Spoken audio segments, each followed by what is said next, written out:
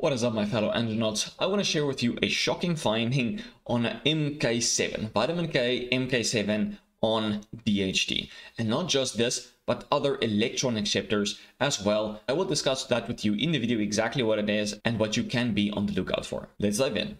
As you might or might not know, the synthesis of DHT is via 5-alpha reductase, and it uses NADPH as a cofactor. So this is a very reductive process. It donates its electrons to 5-alpha reductase to convert. So it's a reductive process. An oxidation process would be when DHT converts back into testosterone, although 5-alpha reductase is obviously it's a non-reversible process, so it doesn't go that way, but it's a reductive, NADPH. All right. Now, let me explain exactly what an electron acceptor is. Electron acceptors increases NADP. You might have heard about coenzyme Q10 and electron transport chain. So when your body is producing energy, the food is donating hydrogens and electrons onto vitamin B2 and vitamin B3.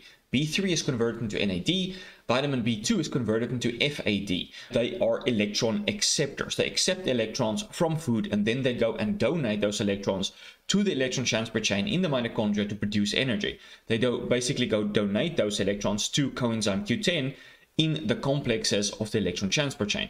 So coenzyme Q10 accepts those electrons from NAD and FAD, and then it passes those electrons through the electron transport chain all the way to complex 5, where ATP is being produced.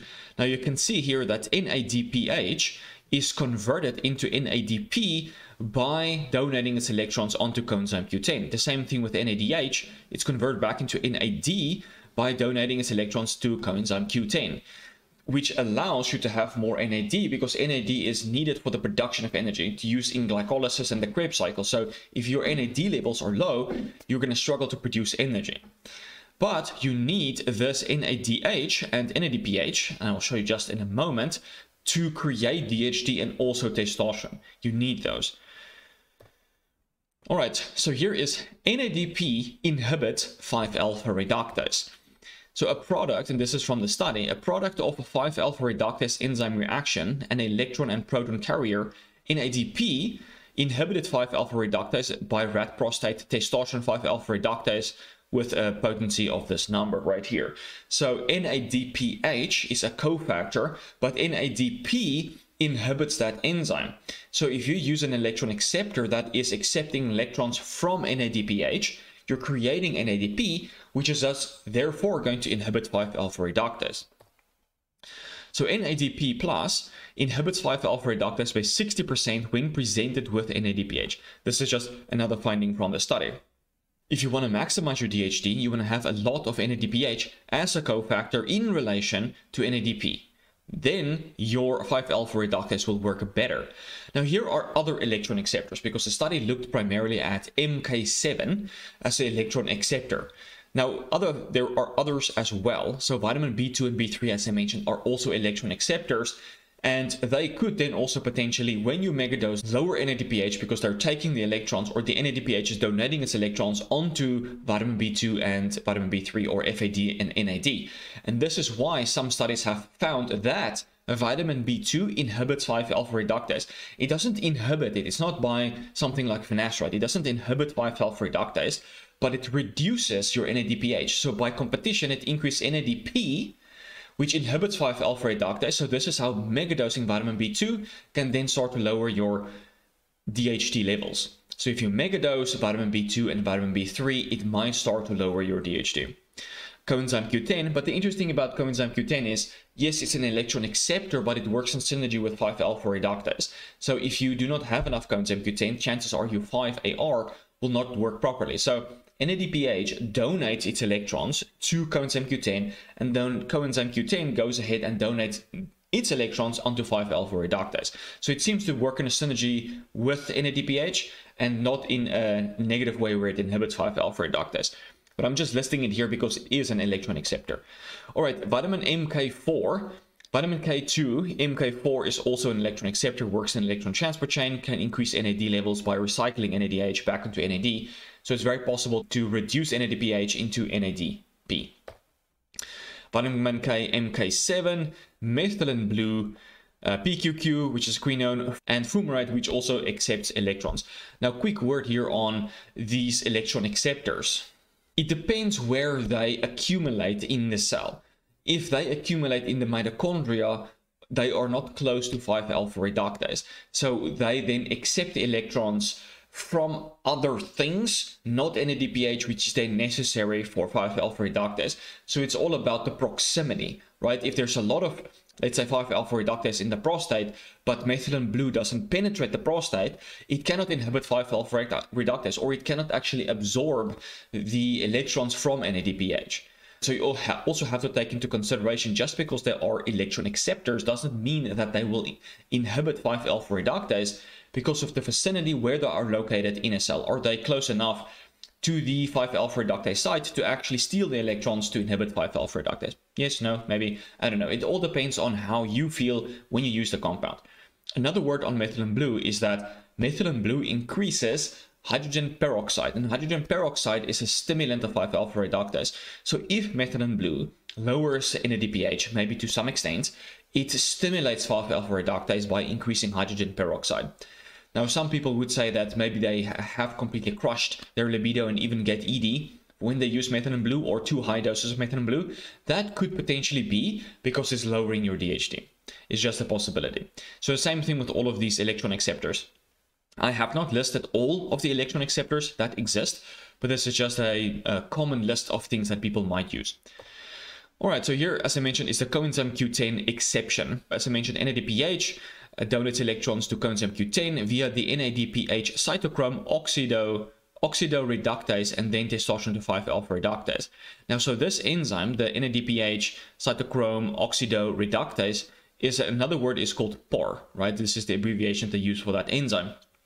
And you can see that POR, which is basically, they uses Coenzyme Q10, is a cofactor for most steroigenic enzymes, which converts pregnenolone to 17-hydroxypregnenolone, converts into DHEA, converts progesterone into 17-hydroxyprogesterone, converts it into androstenedione, seems to be involved in the conversion to cortisol, progesterone to aldosterone, androstenedione into estrone. Not sure if it's stimulatory or inhibitory, but it seems to have a big role in multiple steroigenic enzymes here, so it is beneficial to optimize your Coenzyme Q10 levels. Now, I have another video on Coenzyme Q10. It does not increase estrogen, so do not worry about that. All right, so this was the compounds that I looked at in the study, and the lower the number, the stronger the inhibitory effect is. And all of these are electron acceptors. So riboflavin here is one of the strongest electron acceptors or inhibitors, like they say, rat prostate 5-alpha reductase inhibitor activity. So riboflavin was one of the most potent inhibitors of 5-alpha reductase because it seems to be one of the most potent electron acceptors in this case. So as I mentioned, all of them are electron acceptors, but some of them are just more potent than other ones. So here you have vitamin K1, which you get from plants, 6.6, menaquinone or MK-7, which is 4, menadione, which is MK3, which is a synthetic version that's converted into MK4 in the body, is stronger than MK7 supposedly. And there's a few other stuff that you're probably never going to use, and then riboflavin being the strongest. But as I mentioned, like, it depends on how much riboflavin is actually going to accumulate in the prostate or in the area where there is 5-alpha reductase. So just because this in vitro study, it inhibits 5-alpha reductase, doesn't mean it's going to do the same thing in vivo, because it depends on where it accumulates in and what concentrations accumulates. Like a cell would regulate how much vitamin B2 it's allowing into the cell. So ultimately, it will not have the same strength of inhibition compared to this in vitro study, because they can bypass those regulatory effects. All right. So then I want to show you a couple of graphs how important NADPH is specifically. So you can see testosterone is being converted into dihydrotestosterone with NADPH. Then you also have DHT that is deactivated into 3-alpha or beta androstenedione, also with NADPH. And then it's converted back to DHT, so it's made stronger by NAD. So you still want to maximize your NAD levels, of course, but you also do not want to use too many electron acceptors that might deplete your NADPH. All right, so DHT can then also be converted into androstenedione with NADP, with NAD, but it's activated back into DHT with NADPH. And it's converted into androsterone, which is very helpful for libido, also with NADPH. So the thing is, if you can maximize your NAD and NADPH, you will have a lot of DHT and androsterone, making you feel very high libido, proper sexual function, great bonies, like all of the good stuff, feeling really alpha because your DHT will be high when your NAD and NADPH is in a really optimal spot. Then in terms of regular steroidogenesis, all of these enzymes uses NADH as a cofactor to activate them, right? NADPH. So we have this 17 beta hydroxysteroid dehydrogenase 1, 2, 4, 3, 5. Anyway, all the way up to, it seemed to be 14. So 1 activates. 1, 3, 5, and 15 activates. It makes things stronger. Whereas 2, 4, 10, 9 deactivates. So a high level of NAD deactivates. A high level of NADPH activates. So when you use a lot of electron acceptors, you're going to deactivate your potent androgens like testosterone back into androstenedione, which is a very weak androgen. DHT is going to be deactivated to anestanedione, which is a much weaker androgen than DHT. So therefore, you do not want to deplete your NADPH. So this is why me and a couple of andronauts on TestoTribe have actually noticed when they use too much niacinamide or too much vitamin K2, we actually get a drop in testosterone. And this could be because you're lowering your NADPH, and that is leading to a deactivation of your androgens. Not a good thing. All right, so I hope I made clear how important it is not to overdo these electron acceptors, otherwise you can start to lower your testosterone DHT. All right, so the point here is not to fearmonger you guys into never using any of these electron acceptors again. I'm just trying to bring caution to megadosing stuff. Right, from all of my experiments that I've learned so far is that megadosing is not always the best way to go about testosterone maximization. You backfire many times. But my experiments have not been a complete waste of time, because now I've actually learned what might have been too much of a high dose for humans and what works and what doesn't. So even if a thing is a failure, you still learn something. So if you want to be a part of my experiments, join TestoTribe. Everything is going on there. All of the experiments on how to maximize testosterone, like we're all doing it together. So if you want to maximize your testosterone, get on the TestoTribe and let's maximize your testosterone. Also, you will get all of my courses on testosterone, DHT, estrogen, prolactin, dopamine, norepinephrine, all of the good stuff is on there. So if you want to maximize your testosterone, join us on there. All right, guys, so I hope you learned something new. And as I mentioned, I hope I didn't fearmonger you. Don't stay away from these supplements or foods, obviously. Just don't megadose them, which could then backfire and have negative results. All right, guys, I will check you in the next one. Cheers.